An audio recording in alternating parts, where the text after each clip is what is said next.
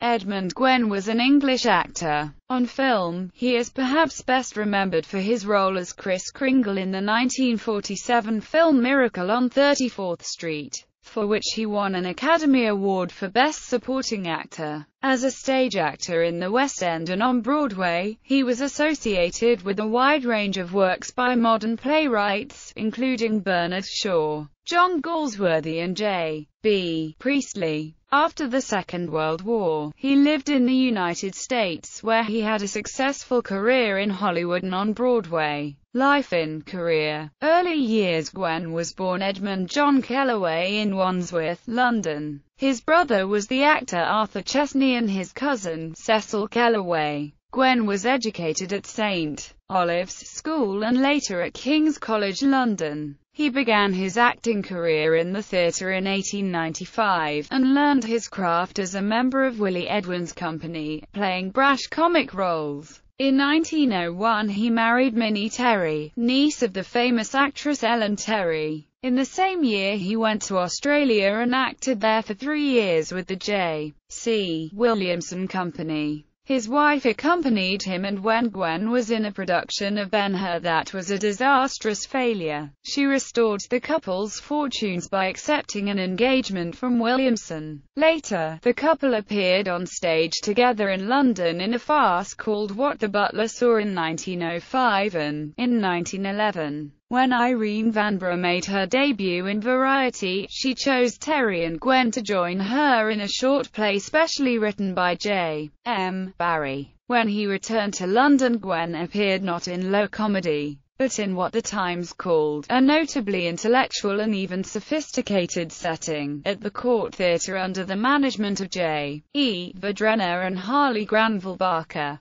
There, in 1905 to 1907, in the words of the Times, he was invaluable in smaller parts, giving every part he played its full worth, including Straker, the proletarian chauffeur to John Tanner in Bernard Shaw's Man and Superman, and Drinkwater, the Cockney gangster in Captain Brassbound's Conversion. He also appeared in plays by Granville Barker, John Galsworthy and other contemporaries. In Barrie's What Every Woman Knows in the role of the over-enthusiastic James Wiley, he impressed the producer Charles Frohman, who engaged him for his repertory company at the Duke of York's Theatre. In 1912 Gwenn went into management in partnership with Hilda Trevelyan. His career was interrupted by his military service during World War I, serving as an officer in the British Army. During the war, Gwenn's marriage broke up and was dissolved. His ex-wife remarried but remained on affectionate terms with him. Leading roles on stage and screen after peace returned. Gwenn's leading roles in the West End during the 1920s included Old Bill in Bruce Ben's father's Old Bill, MP, Christian Vi in Lilac Time, the title role in A.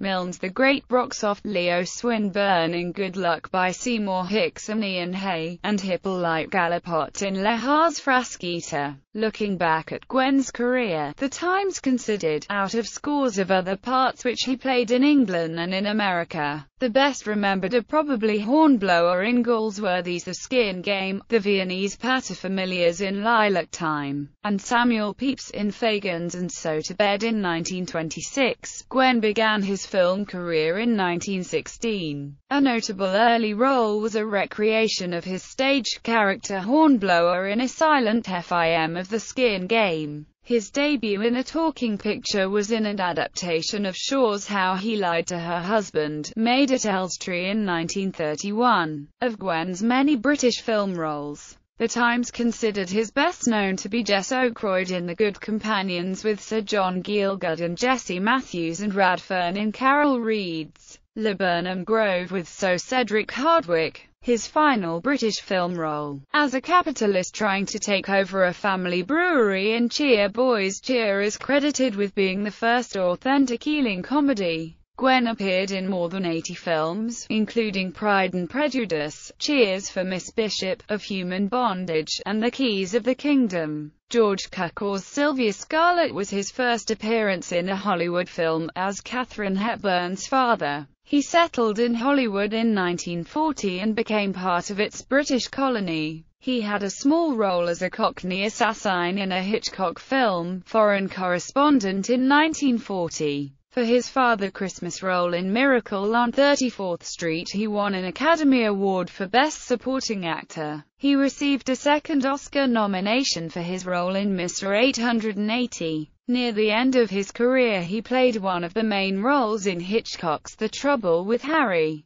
On Broadway, Gwenn starred in a 1942 production of Chekhov's Three Sisters, with Judith Anderson and Ruth Gordon. It was produced by and co-starred Katharine Cornell. Time proclaimed it a dream production by anybody's reckoning, the most glittering cast the theatre has seen, commercially, in this generation. Later years, Gwenn remained a British subject all his life. When he first moved to Hollywood, he lived at the Beverly Wilshire Hotel in Beverly Hills. His home in London had been reduced to rubble during the bombings by the German Luftwaffe in World War II. Only the fireplace survived. What Gwenn regretted most was the loss of the memorabilia he had collected of the actor Henry Irving. Eventually, Gwenn bought a house at 617 North Bedford Drive in Beverly Hills, which he later shared with the former Olympic athlete Rodney Soher. At the age of 78, he traveled from his home in California for a reunion with his ex-wife in London. He told a reporter, "I never married again because I was very happy with my wife. I simply stayed faithful to the memory of that happiness." Gwenn died from pneumonia after suffering a stroke in Woodland Hills, California, 20 days before his 82nd birthday. He was cremated and his ashes stored in the vault of the Chapel of the Pines Crematory in Los Angeles. Gwenn has a star on the Hollywood Walk of Fame at 1751 Vine Street for his contribution to motion pictures.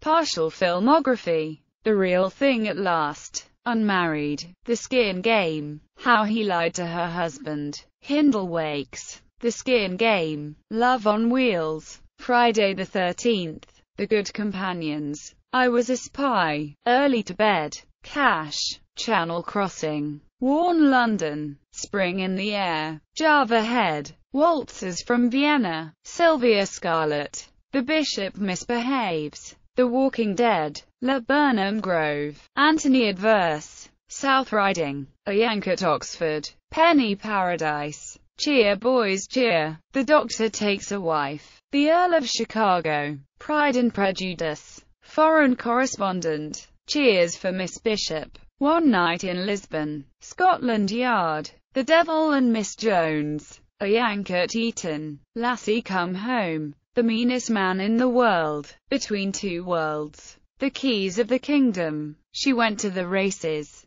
Of Human Bondage, Undercurrent, Miracle on 34th Street, Life with Father, Green Dolphin Street, Apartment for Peggy, Hills of Home, Challenge to Lassie, Louisa, Pretty Baby, Mr. 880, For Heaven's Sake, Peking Express, Bonzo Goes to College, Les Miserables, The Bigamist, Mr. Scoutmaster, The Student Prince, Them, The Trouble with Harry, Calabuch US, titled The Rocket from Calabuch, radio appearances, audition program for the Suspense radio program.